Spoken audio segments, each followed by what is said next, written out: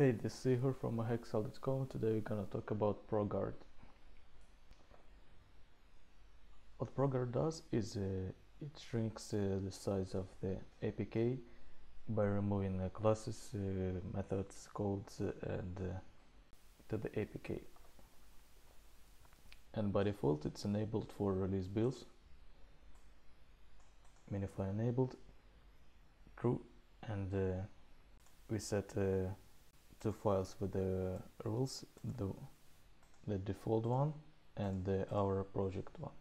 And you can check the default rules in here Android SDK tools, ProGuard Android. That's the default rules. And our project ones are here.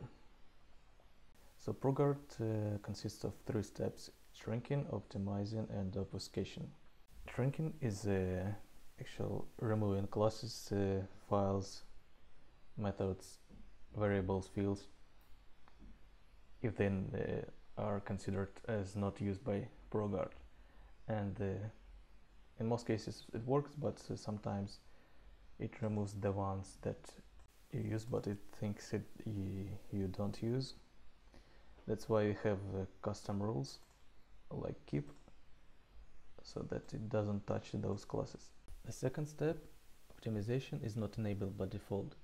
It goes through the code itself, methods, algorithms, and checks how to improve it, like removing recursion and removing unused if-else statements, all that stuff. So to enable it, you need to replace your default ProGuard rules with this one, optimize.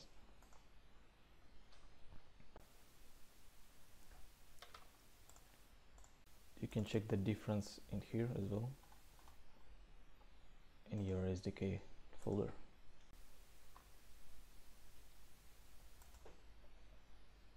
And one of the great use cases for optimized rules is removing login. So those lines are gonna remove login for your release builds or whatever builds you use Minify ProGuard with.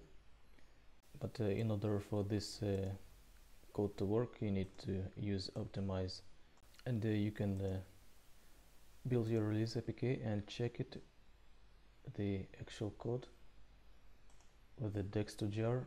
With this library you can convert your APK, download this jar, and then open it with the JD GUI.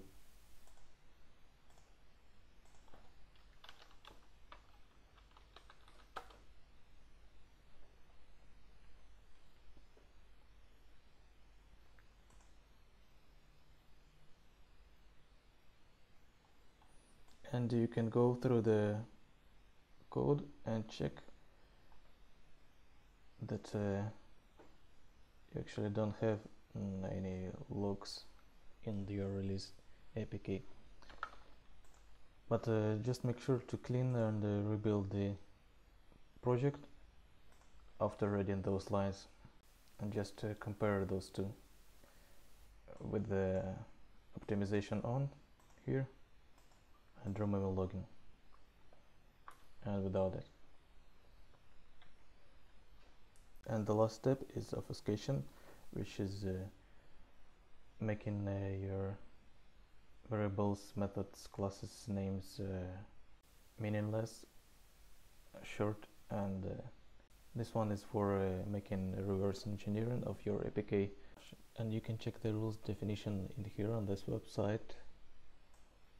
Yeah, that's it for now, and thanks for watching.